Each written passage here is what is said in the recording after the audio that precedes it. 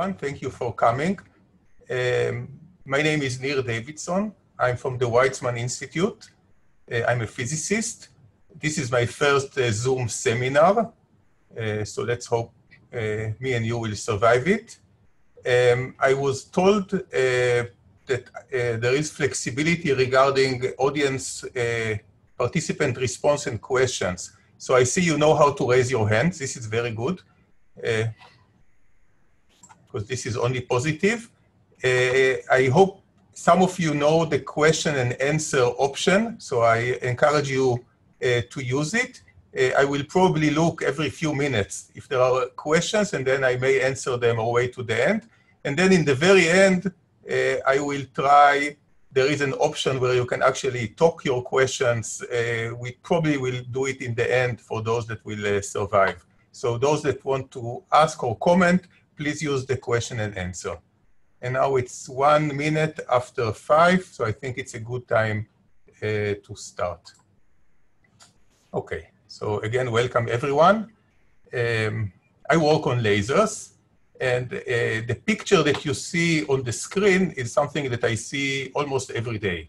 So let me go and compare these two pictures and explain you what are speckles, why they are annoying, especially if you do laser imaging, and then how to get rid of them. So if you look on the picture on the left, this is a resolution target, and you see these meaningless shapes, but they look rather uniform. And this is done with a low-tech flash lamp. So you just take any lamp in your room and you take the image, and this is what you get. This is what I will call a high resolution or high quality image, where the square or the stripes are uniform. If I look on the right side, I hope you can see the mouse, you can see, you can barely recognize the same shapes. You can see the square here is the same square here, but now they are imposed with these annoying dots, which look completely random. They look varying all the way in intensity from completely dark to very bright. This property I will call contrast. Contrast means the variation. Here the contrast is 0 because there's almost no variation. And here the contrast is 1. Contrast 1 means that the variations are on the order of the mean. And these spots are speckles, or sometimes called laser speckles. They are produced whenever you use laser, coherent laser radiation for imaging. Please don't confuse them with these nice speckles that you could see on this dalmat. So some people have artistic view and they like to see these patterns, but most of us would like to see the left picture rather than the right picture. So this is the topic of the Zoom seminar, and I hope at least in the end you will understand why speckles are formed, how we can get rid of them, and why sometimes we actually don't want to get rid of them because we want to use them. So sometimes these shapes will be useful. Okay, so let's start with the fact that lasers are very popular and common in life and in science and in engineering. And I'm giving you here several examples. This would be material processing. You can see that by focusing the laser beam on a small spot, you can actually cut through metal. This is where you use laser beams to press hydrogen and deuterium and tritium and to make control fusion. It doesn't work yet, but this is probably the strongest laser in the world. This is an artistic view of a laser shooting down missiles, you see, on this peaceful city. This doesn't exist yet, but who knows? And this is called an artificial guide star. You shine a laser into the sky, and you create a virtual target that you can use to correct the aberrations caused by the atmosphere. So all these aberrations, all these applications, and let me add this application, which I like very much. If you want to cut your pizza, you can do it with the laser. This is recommended for students at Weizmann that work long hours. And this is a joke, by the way. So all these applications are based on the ability of taking the laser light and focus it into a very small spot. And the typical spot size would be the order of the wavelengths of the radiation, which is 1 micron, 1 millionth of a meter, or 1,000th of a centimeter. To get this sharp focusing, which is again important for all these applications, you need two things. The first thing that you need is a good lens. So let's assume that we have a good lens. And the second, you need that the radiation source, which is shown here by the rays, would be of high quality. And in this picture, you see that all the incoming rays have to be parallel to each other. Only when these two requirements exist, again, high quality source, parallel incoming beams, and high quality lens, then you will get this extraordinary focus that you can achieve with lasers. Focus all your energy into a tiny spot on the order of a micron. Let me introduce the first non-trivial statement in this seminar. I have a few. This is the same pictures you've seen here. It's a focus beam. But now instead of showing you the rays of the light, I'm showing you the wavefront. This is the phase of the light, and this surface is the surface of constant phase. So it's called a wave front or a phase front. It's the front of the phase. And what you can see here, that the front of the phase is perpendicular to the direction of the ray. This is a mathematical property, but if we want to stay in hand waving, can you see my hands waving? We would say that a uniform phase enables the tight focusing. So here it comes, here is the statement. Parallel rays are equivalent to uniform phase fronts, which I will call coherence. Coherence is the property of a wave where the phase front is uniform. Namely, if I know what is the phase here, I also know what is the phase here. This is the definition of coherence, and you see that coherence is just another way to describe the high quality parallel rays which are important to focusing.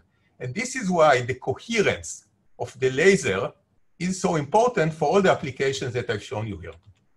Okay? There are other properties of lasers, short pulses, etc., but in this talk, we are going to concentrate on coherence.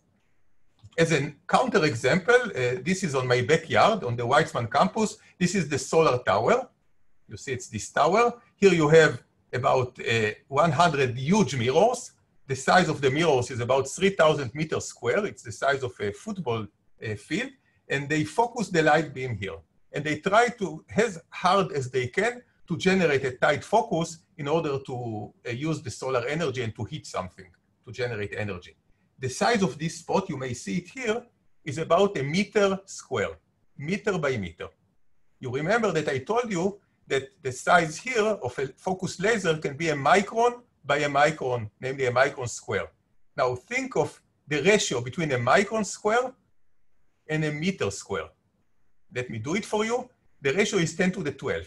So it's a 100 billion fraction between the area of this beam and the area of this beam. Why? Because the light, the sun is not a coherent source. The rays of light coming from the sun are not parallel. The phase fronts coming from the sun are not uniform. So you can see this dramatic difference, 12 orders of magnitude, not because these mirrors are bad. They are good. They are as good as this lens. Because coherent source can be focused to a tiny spot, whereas incoherent source, like the sun or the spot in your ceiling, can be focused to a much larger beam. This is why we like coherence so much. This is why we like laser so much. And this is what's responsible to all these applications, especially the pizza one. Okay. Just to give you another feeling of what is the importance of having this uniform wavefront, you can see that when the wavefronts are uniform, the beam stays parallel to a long distance. Why would you like that? Why would you like to have these parallel rays going to a long distance without spreading? This is an example. People took a laser. In this building, there exists a laser, and they send this laser out into the sky. Here it's going into the sky until it hits the moon. This is 300,060 kilometers. When it hits the moon, it sees this mirror. This is actually a retroreflector for the exports. It's not a mirror, it's a retroreflector. This was left by the astronauts of Apollo 14. And what this mirror or retroreflector does, it reflects the light back until it comes back into this same lens, focused into a detector. Only 1 out of 10 to the 17 photons, which are sent to the moon, return back into the detector. This is still enough to measure the time it took this laser pulse to go back and forth. And knowing the velocity of light, which we know very well, we can assess the distance to the moon, or rather to this mirror that is sitting on the moon, with about 1 millimeter accuracy. So 300,000 kilometers we measure with 1 millimeter accuracy because we have the ability to send light, collimated light, to this very large distance and collect it back. If the beam was even slightly non-collimated, think how big this spot would be after 300,000 kilometers. Even as it is, the best collimation that we can achieve gives us this poor property. By the time the beam gets to the moon, the size of the beam is many, many kilometers. So we only reflect a tiny fraction of that. Okay? So this long introduction is supposed to convince you that coherence is a very important property. It's uniform phase, well-defined uniform phase, or parallel rays, if you like rays better. And this is common to many, many applications. And what I'm going to show you, that sometimes this property of coherence is bad.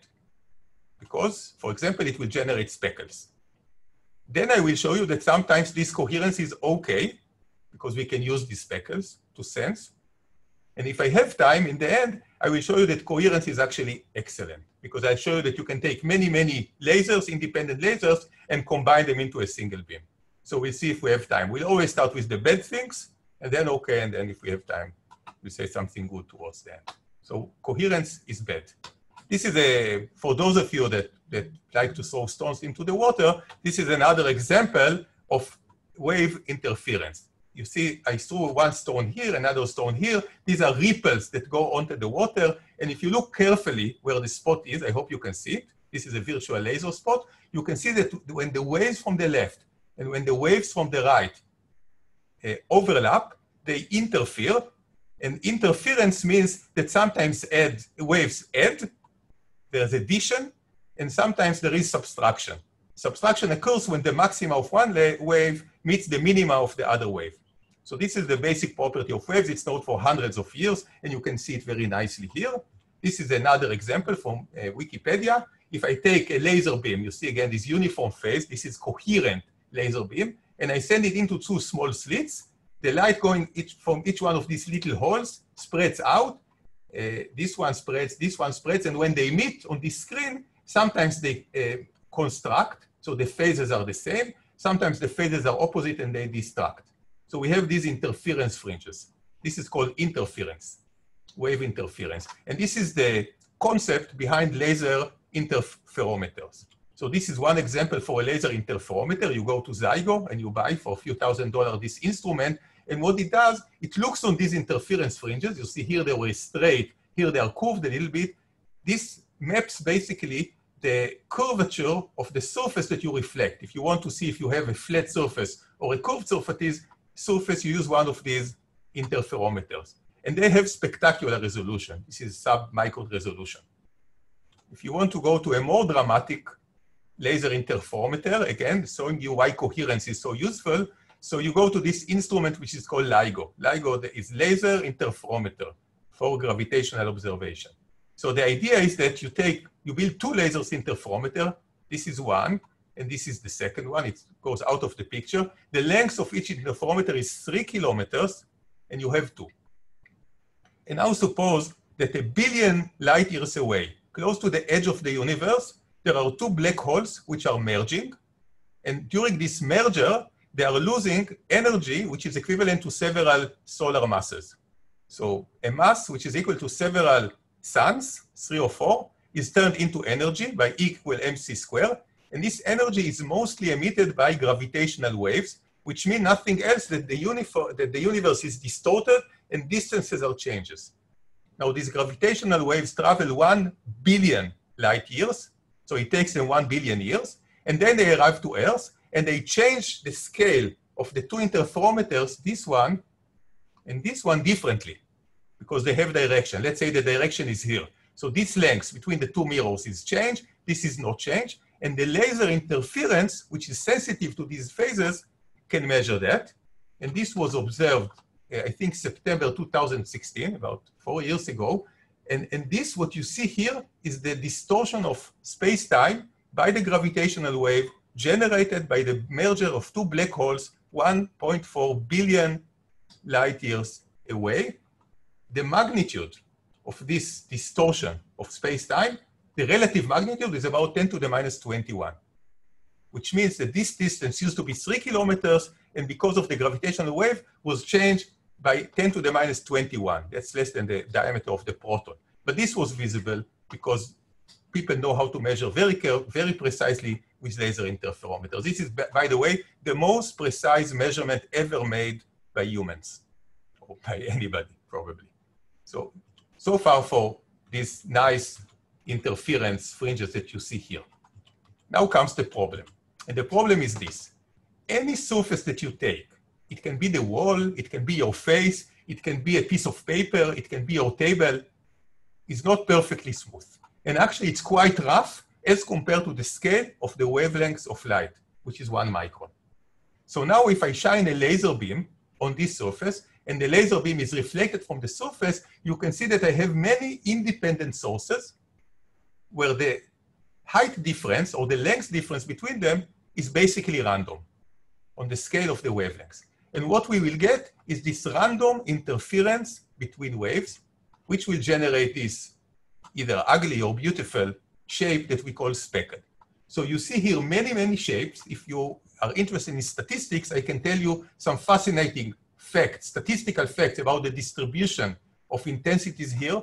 It turns out it's really exciting, but I will not discuss it here because I want to focus on the more applicative part.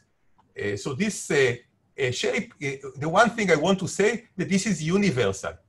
So the statistical properties of these speckles are universal, namely they will be the same if they are speckles generated from light reflected from the wall, or light reflected from your face, or light reflected from a piece of paper. They do not depend on the exact properties of the surface. And just to give you a feeling why this effect is so dramatic, you'd say, let's take the surface and try to make it a bit more flat. I want to give you two formulas. I'm going to risk showing you two formulas. So the first formula has to do with what happens if I add intensities. Let's take this intensity and that intensity. So if one of them is much smaller than the other, this is 1, and the other one will be 1%. Then when you sum these two intensities, you get 1.01. That's not so bad. Now, if you remember what we have to do when we look on waves, we have to sum the amplitudes. And mathematically, the amplitude is the square of the intensity. So instead of 1, I write here square root of 1. Instead of 0.1, I write the square root of 1%, which is larger, it's 10%. Now I add this amplitude, but I want to know what is the intensity, so I square in the end. So taking the square root and taking the square looks like nothing is happening, but here I do the sum. And when I do that, 1 is 1, the square root of 1% is 10%, so I get 1 plus 1. Square is 1 plus 21. You see, it's not 1% addition, but the 1% added to the laser coherently meaning I am adding amplitudes, gives me 20%, much larger. But this plus can also be a minus. I hope you see it. It's not completely clear. So what happens if I take not a plus and a minus, not constructive, by destructive interference, I have 1 minus the square root of 1%. So this is 0.9, square 0.81. You see these two numbers, I apologize for this calculation. These two numbers differ by a lot. They differ by 50%, and this is a result of having 1% of coherent interference. So you see this huge magnification. And this is the explanation for this universal behavior. Every little thing that happens here that you try to avoid but you cannot, every little scattering, every little piece of dust will interfere coherently. This is coherently with the other ones, either with a plus or with a minus, and will create these huge variations. This 50% is a result of 1%. If you take few percent, you get 100% variations, all the way from dark to bright. So these are speckles, and we don't like them usually. Let's try to get rid of them. So there's a very common trick that we do when we get noise in the labs. If you have engineers in the audience, I'm sure you all know this trick. You just take many measurements and you average and you hope that the noise goes away. So if these speckles are some kind of a noise, let's go to this, if it's some kind of noise, let's just average. So this is illustrated by this picture. What I'm going to do, I'm going to take this picture, it contains speckles. The contrast, I remind you, the contrast is the ratio between the brightest and the darkest point, is unity, normalized. So one is bad, contrast 1 is bad.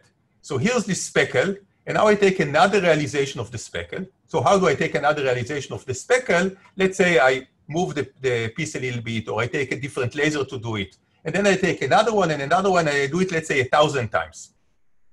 And now I'm going to add all these 1,000 different pictures. You see, each one of them looks different from the other.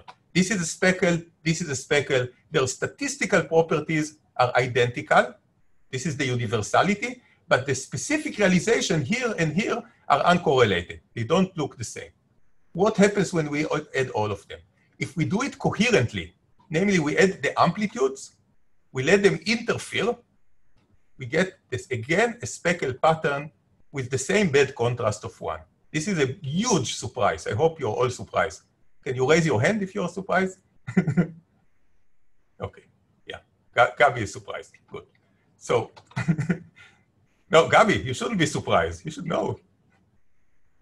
Lower your hand. So this is the first amazing point here. It's not so easy to get rid of them. If you have coherence, even if you take these different realizations and you try to average this noise, the noise will interfere with itself, resulting in having the same bad speckle contrast. You did nothing. So we have no other option, but we have to take, again, many speckle pictures, but we have to add them incoherently. We have to add the intensity. We have somehow to make sure that when I take this picture, and I sum them, I get the sum of the intensity. I do not get interference. Okay, this is the main point. I have to lose the coherence between these different pictures. If I do that, then I can take average between this one, and because they're all different and I have many, many of them, I will get this picture. You see the speckles are almost invisible. They're almost invisible. And the contrast, this bad property, is almost 0. This is almost uniform. Let me give you another equation and risk it. So here's the equation. The contrast that is remaining is 1 over the square root of the number of averages. If you worked ever with statistical averaging, or you threw the dice, or you gambled on poker, or other things on the internet, you know this rule very well. This is the basic law of statistics. Noise averages is 1 over square root of number of realizations n. And this is a little bit upsetting, because typically people like to have the contrast of the speckles somewhere between 1% and 3%. This is considered to be human perception. Of course, it changes from person to person. My perception is probably worse at my age, but typically people would agree to look on a picture where these speckles, this noise, is between 1% and 3%. 1 and 3% is 1 over 30 to 1 over 100. Now let's go to this equation. If I want this to be 1 to 3%, I need to average somewhere between 1,000 and 10,000 realizations. Okay? I'm stopping for a moment to read the questions. Thankful to the interview.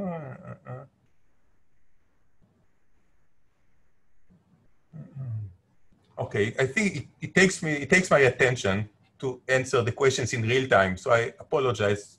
I will delay them a little bit. Good questions, though.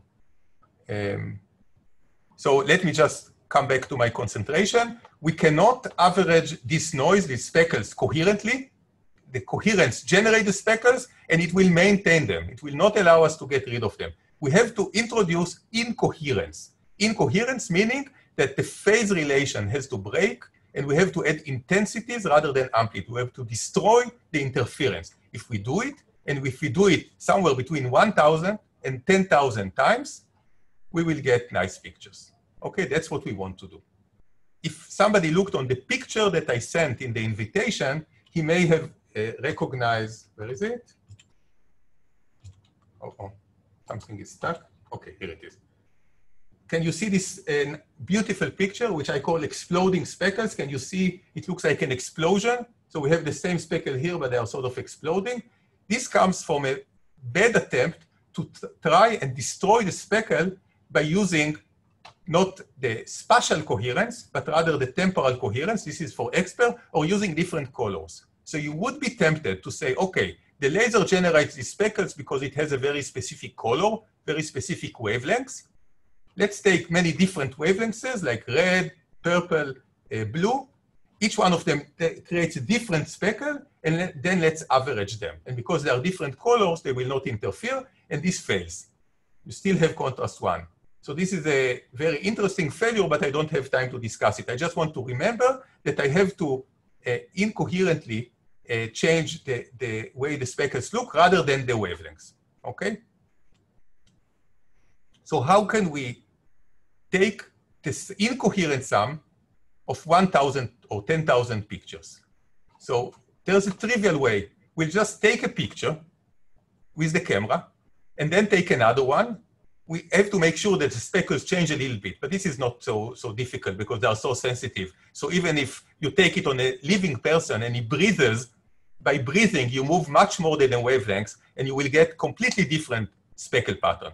So we just take 1,000 or 10,000 consecutive pictures of the object, and then in the computer, you average them and you get rid of speckles. This is the first line. You do it in time. If you take the pictures one by one, of course they do not interfere because the phase is lost. Of course, it's the sum of intensities, but the problem is this is low. So what we want to do, we want to do it fast. To do it fast, we have to take the pictures in parallel. So we have to use a light source that has many components, 10,000 components, 10,000 components, and each one of these components will generate a different speckle pattern, and each one of these speckle patterns will be incoherent with the other ones. If we can do that, we can avoid speckle fast. And it's important to avoid them fast because sometimes we have to take pictures of fast-moving objects, like a bullet or like somebody running, you know, in the corona. So you have to do it fast. This is too slow for many applications. And what we do in our group, we use a multi-mode laser. So what is a multi-mode laser? I will tell you in details. But if anyone here ever looked on one of the laser books, there are basically two, he probably have seen these modes. This is the Gaussian modes. They have names. This is called the 0, 1, 0, 2, 0, 1, 1. Each one of these shapes, they are called by Hermite-Gauss polynomials, if you are interested, can exist in a laser. And we want to have a laser, I'll show you a picture in a moment, that all these modes coexist. Okay, this is what we want. If we can do that, and I'll show you in the next slide how we can do that, then we are done. Why? Because this Gaussian mode will generate a speckle pattern. Then this mode, you see 0, 1, it's this one, will generate a different speckle pattern. We need to take somewhere between 1,000 and 10,000 modes. Each one of these modes has to be incoherent with the other one.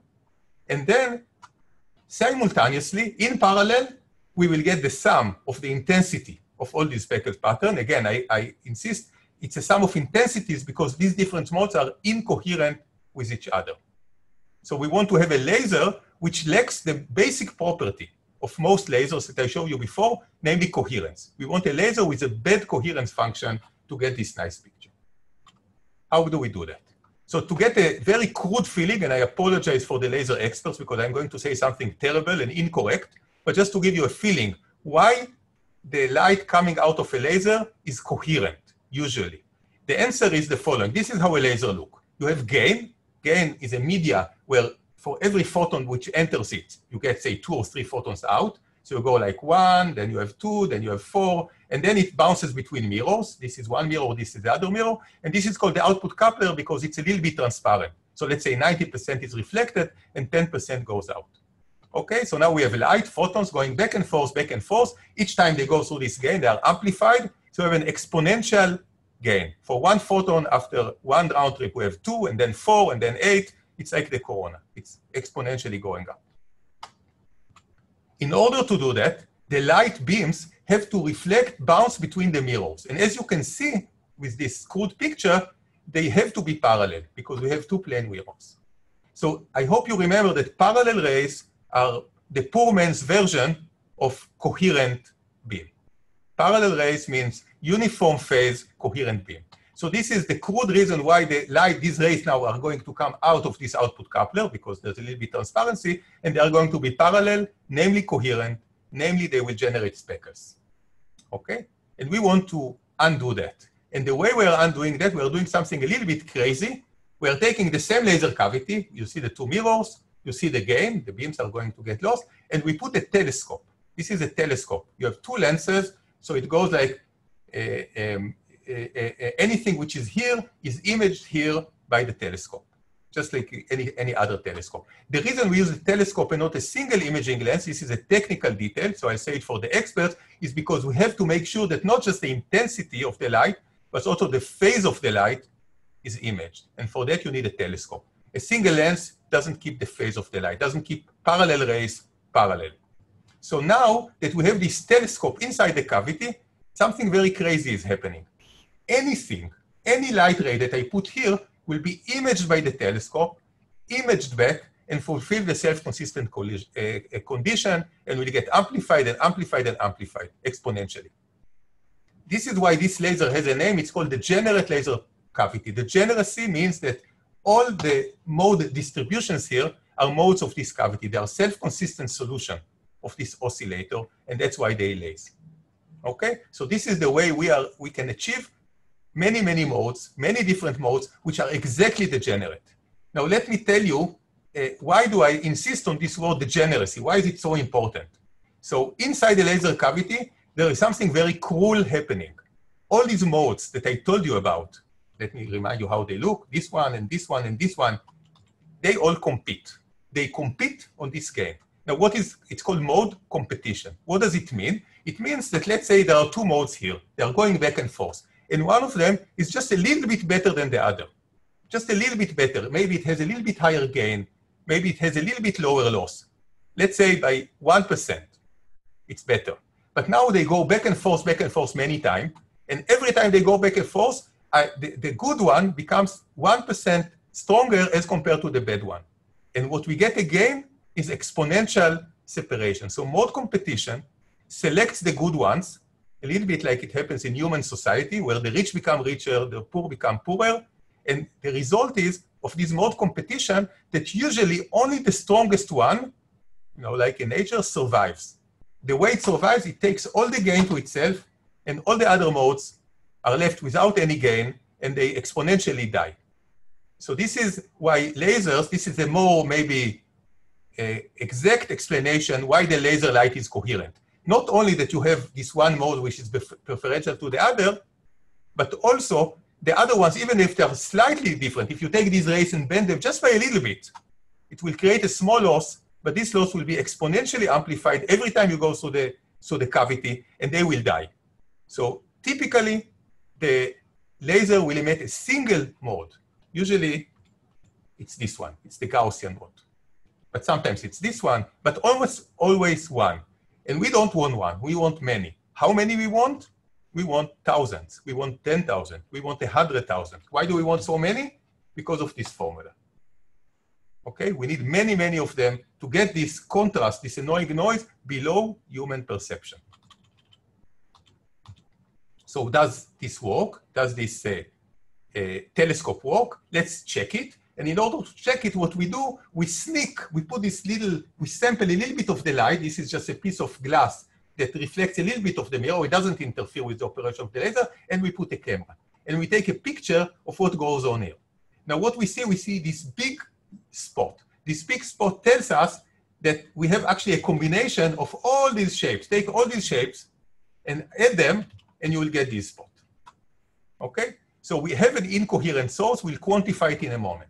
The next thing we want to do is we want to control the coherence.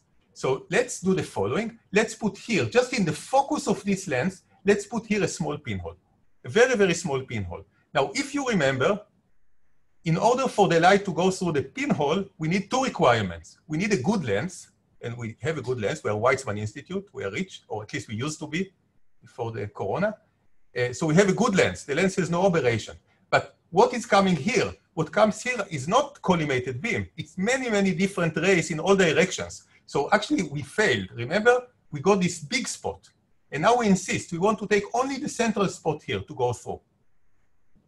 The ratio between this area and this area is huge. It's maybe 100,000. So what will happen? There are two possibilities. The first possibility, okay, we will get just this small spot. Let's look on it. Here it is. Now we take a picture of what went through the spot, and it's indeed tiny. This area is many, many thousand times smaller than this area. So we limited the number of modes. You'll see in a moment, this is a single mode. Single mode, thousands of modes. But what happened to the power? We blocked 99.999% of the modes. Did we lose 99.999% of the power? This would be bad, because usually for most applications we need some power. And the magic is, no, we didn't lose anything. And the reason is the same process that I told you before, mode competition. So when I try to block the modes inside the laser cavity, it's as if they never existed. They just give away all their energy into this winning mode by this mode competition process. And this single mode and these hundreds of thousands of modes have the same energy. We didn't lose anything. So we can have this tunable number of modes, or in the language of the talk, tunable coherence, without losing anything. And I hope you can see this. It says from 1 to 500,000 incoherent modes with almost constant power. So this is the solution that we found. And this is emerged the result that I'm showing you here. Now I can tell you what are these two pictures. This picture was taken when this aperture was very small. We had a single mode. We had this good coherence, and we got these annoying speckles. And when we opened this aperture, and we got many, many modes, in this case about 500,000 modes, we got this perfect suppression of speckles. And this happened fast because that's what I promised you. So this happens in a few nanoseconds, and this enabled us to, we couldn't shoot a bullet in the lab, which could be a nice picture. We were a little bit afraid. So we took something else, which moves very fast, and we could freeze the motion for a few nanoseconds and get this nice picture rather than this ugly speckled picture. This is a busy slide, so I will not cover all of it. I just wanted to tell you, suppose you're not interested at all in laser imaging. Maybe some of you are not. There are many, many other applications.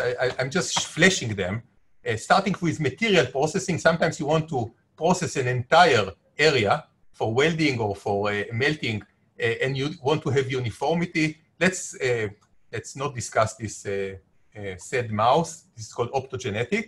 This is laser microscopy. This is called optical coherence tomography. Let's maybe concentrate here. You may know that this autonomous car is now a huge industry, including Israel. And there's lots and lots and lots of Israeli companies which are now hiring lots and lots and lots of the Weizmann students and paying them lots and lots of money, more than their professors. And they are busy about finding all sorts of sensors that will tell this car that there are cars around it. And one of the options, not the only one of the options is laser radar. And imagine what happens if instead of getting a sensing of a car, I get these annoying speckles that would tell me there is a car, there is not car, and this will jump randomly. So this would not be a good sensor. So speckles would be a big enemy of this technology, as well as the other technologies and the example that I was discussing in detail about laser imaging. I think I'm getting a little bit late, so I'll skip a little bit. Let me confuse you. Suppose you followed me and you understood what I said so far, so you now can go home and you say, okay, we understand what are speckles. They are a result of the random interference caused by the coherence of the laser, and we hate them, and we want to get rid of them. But this is now an opposite example, as often happens, and I want to show you two examples why we like speckles, or why sometimes speckles are good. So the first example is, again, we take this mouse, probably the cousin of the other mouse, and we shine a laser beam. You see here's the laser beam on the head of the mouse. And some of the light, by the way, penetrates inside its brain. And then we take an image. We do it in infrared. And what we do, this is how the image looks like. You see it looks nothing, especially if you look carefully, you see there's a lot of speckles here, as you should, because we're using a coherent beam. So what we can make of this picture, not a lot. But if we look on these speckles, and locally we look on the contrast of the speckles, and we plot it here. This is done in 3 lines in MATLAB. So just take some kind of a Fourier filter, take low pass, calculate the contrast of this noise, and image back, do inverse Fourier for the experts here. You see this amazing picture. And what you see are blood vessels. Okay, you see this is a blood vessel, and this is another one. And you can take movies of this, and you can see a stroke for this unfortunate mice. How come? How come I see this huge, very clear picture of this blood vessel inside, the brain of the mouse, so clearly? And the answer is because of speckles. Everything which is static has speckles, but the blood is moving, and something which is moving gives me different realization of speckles as a function of time. And if I integrate over enough time, and the mouse is stable enough, I don't want to tell you how you hold him so it doesn't move. It's not nice to hear. But also this can be done for humans, so it can be done humanly. So the movement of the blood inside the vessel destroys the speckle contrast by the same process of incoherent image averaging that we discussed before, and this serves as a contrast, a beautiful contrast mechanism that you can use to study the blood motion inside vessel, inside the brain of a mouse or a person. So you see speckles are sometimes useful. Another even more common example is this optical mouth. Everybody's using it. I don't know if you bother to think, you know, there's a little LED here which sends red light on the table, and then it returns, and there's a little bit detector. All these things cost like a few dollars, so it's amazing. But how does it really work? So let me tell you in 2 stages. Suppose on the table, we had a ruler, a very precise ruler, and then as we move the mouse, the camera sees the ruler is moving, but it knows that the ruler is not moving because it sticks to the table. So it knows that the mouse is moving, and then it understands that you are moving it, and it understands that you're trying to sort of signal the computer to move the something. But we don't have this ruler on the table. It doesn't exist. If you look on the table or on a piece of paper, or on sometimes you do it even on your leg, it's just a random media. It's just a flat random media. So what is this ruler? Where is this ruler hiding that we know that something is moving? And the answer is speckles. So this array, maybe you can see it here. They do it with infrared, so you're not supposed to, but if you look carefully, you can see it. So we actually have a speckle pattern which is moving with the mouse, and this is the ruler, even though it's completely random. But because it has this universal statistical properties, you can actually use it as a precise ruler. I didn't give the exact explanation, but I hope you got sort of the idea. So speckles are useful.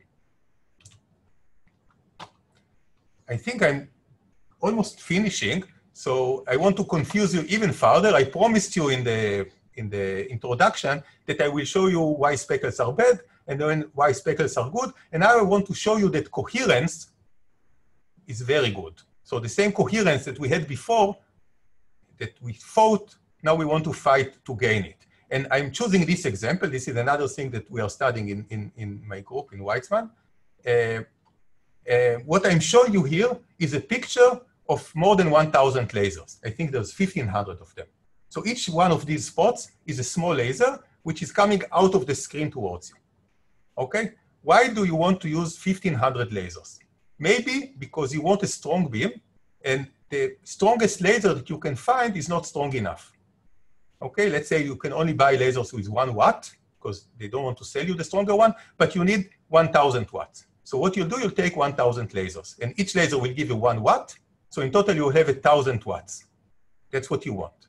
And this is sometimes called the first law of thermodynamics, the conservation of energy. 1,000 times 1 watt is 1 kilowatt. But the other thing that you want with lasers, I remind you, is you want to concentrate this energy on a small spot. Or you want to reach to the moon, right? And this will not happen. Why? Because each laser here, this small laser, let's say it's coherent, but it is not coherent with the laser besides it. They don't have the same phase. So you have 1,000 different sources, 1,000 different lasers, which are incoherent with each other. What it means that if I go far away, we call it far field, or I try to focus it, I will get this huge bad spot. So I have a lot of energy, but this energy is spread over a large area, so I cannot cut a nice cut or make a surgery. What happens if we can somehow make each one of these lasers have the same phase as all the other ones? Okay? I want to phase lock the phase of all the lasers. I want to make them coherent with each other. Don't be confused. Before we took a single laser and we asked, is it coherent with itself? And sometimes the answer was yes, sometimes the answer was no. Now we're asking an even more strange question. Can we take 2 lasers and make them coherent with each other? And surprisingly, the answer is yes, and I see people are starting to leave, so I'll finish very, very soon. The answer is yes, and when you do that, something very dramatic happens. Let me just show it. And I'm apologizing, I'm not explaining how we do it. I'm not explaining the methods that we make the lasers coherent with each other. But let's just look at the end result. This is the result, the same picture when I go far, far away from this array, but now the lasers are all coherent with each other. And what you can see in this far field picture, far, far away, is something very dramatically different than this one. The energy in this picture and the energy here are the same. 1,000 of the energy of a single laser. But here you see most of the energy, it's about 80%, is concentrated into this tiny spot, like we expect with coherent radiation. Like we expect if we had just a single laser beam. The reason we have this other spot, this is for experts because this is a periodic structure, so we have higher orders of diffraction. These are the higher order of diffraction. If you ask what is the ratio between this area and this area, the answer is 1,000. If you don't believe me, you can measure later. So I'm able to get 1,000 smaller spots with the same energy, namely the intensity here, the brightness of the beam, the ability to cut, the temperature is 1,000 times larger than here, just because I now have a well-defined phase relation between the 1,000 laser. This is the power of coherence. This is why we like coherence very much, except from the cases that we don't like it. This is again, it's a joke, don't panic. This is the reference for Lucas et al. This is the death ship that they build. This is this huge laser they build. They want to destroy the planet of the rebels. And as you can see, they understood what we understand, and they understood that you have to take all these beams, you have to coherently combine them, as you see here, and now this goes and bye-bye to the planet. This is a more realistic example. This comes from DARPA. So DARPA has this project. They ask companies, take the strongest laser that you can find. So this is the output of the strongest laser that Lockheed Martin could find. This is about 100 kilowatt. It's the strongest fiber laser that now exists, CW, not pulse. But this is not enough to destroy something, let's say, rocket, for many kilometers. You can only do it far away because the light goes out. So now one laser doesn't work. So DARPA told these people, okay, take many. And this company, I think it's Lockheed Martin, took 7. You see 1, 2, 3, 4, 5, 6 around and 1 in the center. So now you have 7 lasers. This is not as, we had 1,000, they only have 7. But we had 1 watt and they have 100 kilowatt. So it's not so easy. You see it's built very, with a lot of steel. And then it's not enough. It's not enough to take 7 lasers. It's not enough to combine these 7 beams. You have to do it coherently. And this is now done, and this is the state of the art. So what you're seeing here, this is the strongest CW laser that can shoot, good things or bad things, depends what you want. And it cannot be composed of a single laser because the single laser has a limit. This is a stronger laser that exists in the market. Actually, they sell it. But if you take many of them and you want to benefit from that, you have to do it coherently. And I think I'll skip the last part, which is how to build a computer from this laser. And I'll go to my summary. And the summary just reminds you that if the lasers are coherent, 1,000 lasers are coherent, we can concentrate all this energy into a tiny spot, much smaller than if they are incoherent. On the other way, if we are interested to do imaging, or one of the other applications that I showed, like self-driving cars, then we actually don't like coherent and we want to suppress it. And I showed you how we do that. And then these 3 topics I didn't cover. So I will skip them, and I want to end my talk and maybe leave some time for question with this sort of amusing movie. What you see here is the same principle of controlling the intensity and controlling the coherence of the beam. If you ask what is it good for, this is a beam that as it is propagate, let's do it again.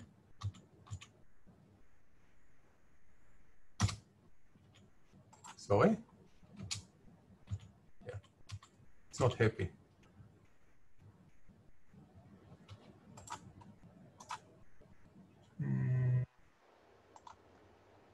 Okay, here it is, last time. So we have a beam propagating in free space, and because of the special property of its coherence, it is changing the shape from Superman to Batman. If you remember, in Gotham City, when they needed help, they shined into the sky the picture of Batman, but sometimes Batman is far away and you want Superman. So this is a more useful beam because as it is propagating, it is sometimes look like Batman, sometimes look like Superman. Even if you don't need superheroes, I think you should appreciate the ability to control the shape of the beam by controlling their coherence properties.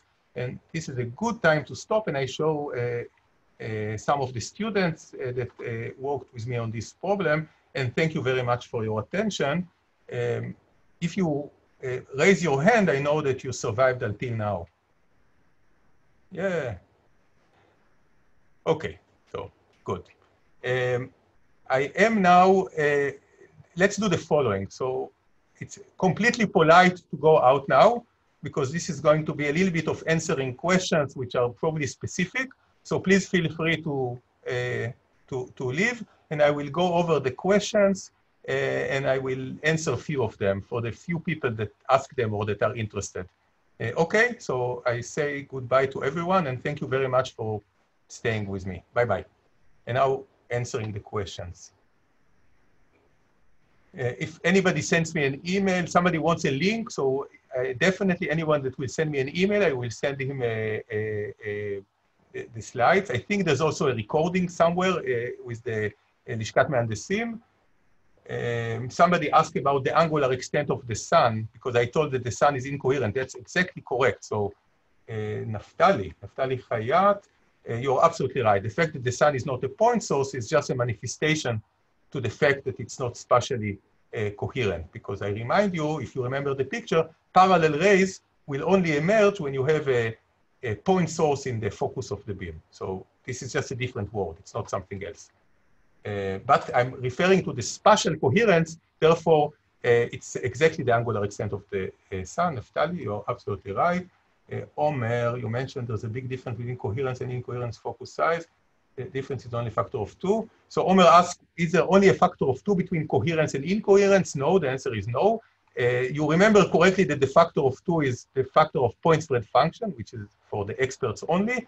But I was referring to something very different, to coming with a good beam, which will be focused to a diffraction limit, as opposed to coming with a bad beam of non-collimated beams. So my factor is sort of trivial, your factor is advanced. And my factor just depends on the quality of the beam. And I gave the example of the sun, just to give a big number. And for the example that I gave with the solar tower of the Weizmann, maybe it's not nice to say bad things about the solar tower of Weizmann, I showed that the best effort of the solar people in Weizmann were only able to concentrate the energy of the sun to a spot size which is 12 orders of magnitude worse than what every undergraduate can do with its lens. So the answer is not because they are bad engineers, it's because of the incoherence or the bad quality of the beam of the sun, and this is not a factor of 2. This is a factor of whatever.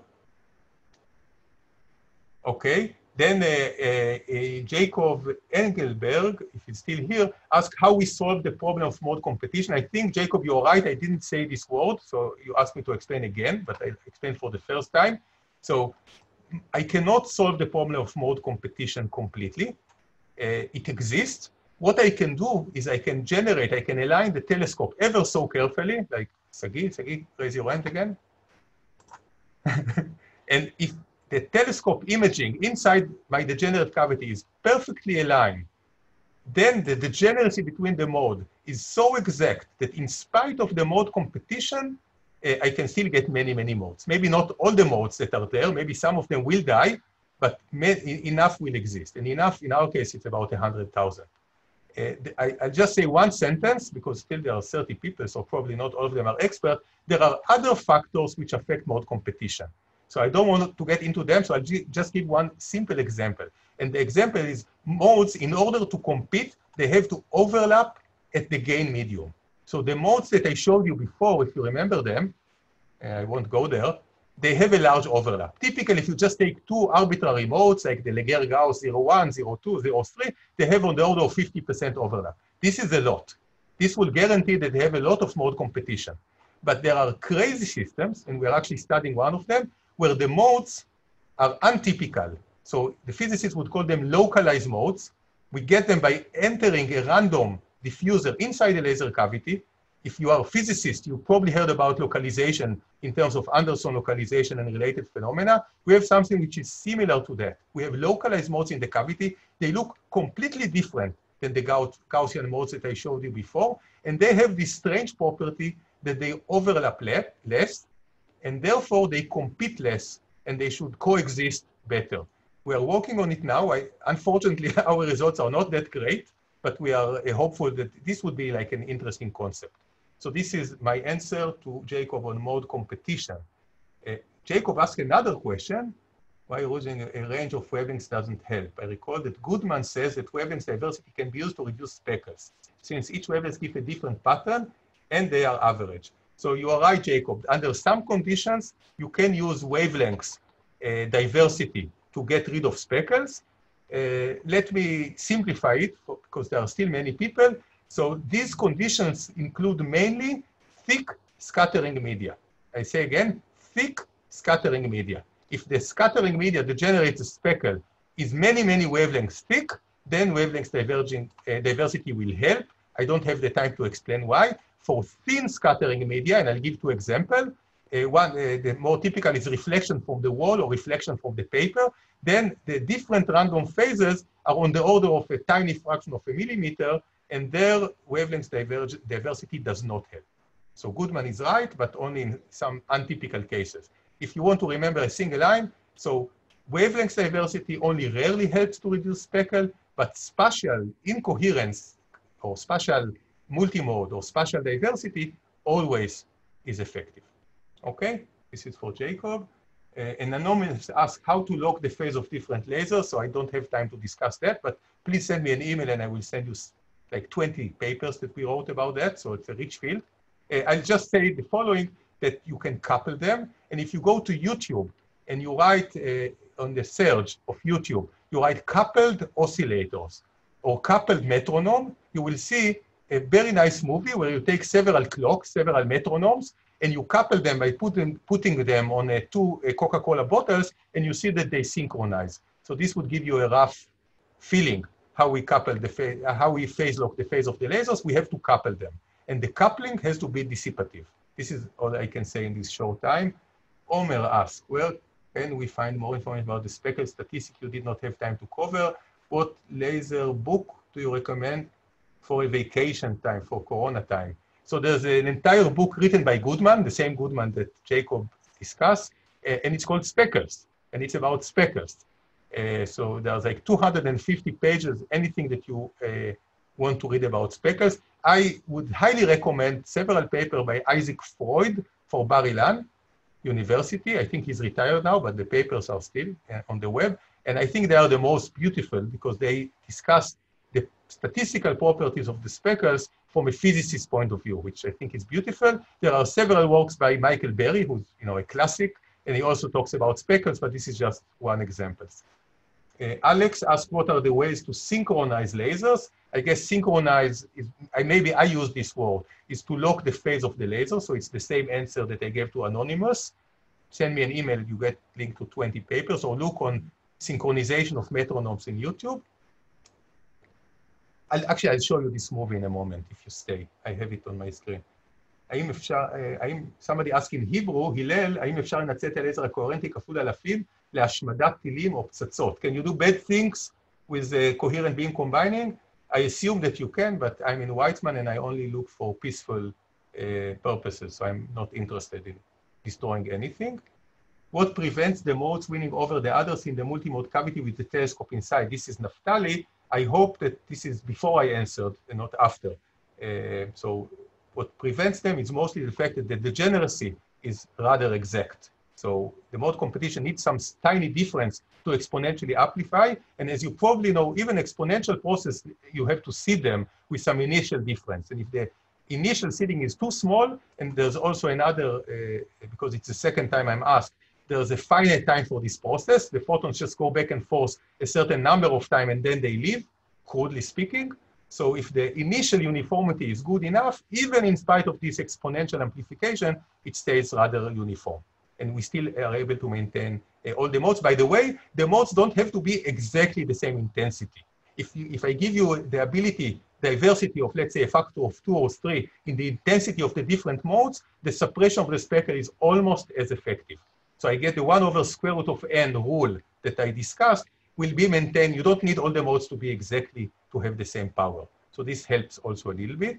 And I think, okay, Shlomo Glaser asked, what is the meaning of speckles in 3-dimensional laser picture? I don't know exactly how to answer that because it doesn't explain what he means by 3-dimensional laser picture. Does it mean a hologram? Does it mean, so I cannot answer this question. Dan Wager asked, if I recall in your group, someone made a mirror out of a wall via SLM. Can you say something versus the 2 methods for imaging? This is true. So we actually, and this is one of the slides that I skip, where we replaced one of the mirrors with a spatial light modulator. Here it is. This is just funny. So this is a spatial light modulator. You have to be careful. It's very expensive. And when it's inside the laser cavity, it can burn. But if you are able not to burn it, you can actually control the mode very carefully. And these are two very beautiful examples. This we call an Einstein mode. This is an experimental data. And this we call a Newton mode. So we can generate whatever mode shape we want from the laser cavity. What would I need a laser where the shape of the mode is Einstein or Newton? I don't know. But there are actually applications where you can want to control the mode. I show you this Batman Superman thing, which we do something like this. This is probably more like the basic research aspect of what we do. I wouldn't recommend any of you to go to the store and buy a laser with this very expensive and very destructible object inside. So that's what I have to say about the SLM. Can properties of scattering media be characterized by speckle? Absolutely. This is Alex is asking. The answer is absolutely yes, but I'm not an expert, so I don't want to comment. And Omer asks again, who are the encircled people in the last slide? So come to me and I'll tell you, Omer. And because there are no more questions and I don't want to, oh, sorry. Doron Nakar is asking, can we measure distance by taking several speckle pictures while moving? I vaguely remember that there are things like that. But again, I'm not an expert. It sounds reasonable that you can do it, but I'm not an expert, so I prefer not to speculate. But I can say the following, that I just showed you, I think, one or two applications of speckle. I showed you the blood flow and I showed you the laser mouse. There are probably, 50 or so applications, and maybe this one is one of them. And I know maybe about 10 or 15 of them. But it's like always like that. Some people like speckle, some people hate speckle.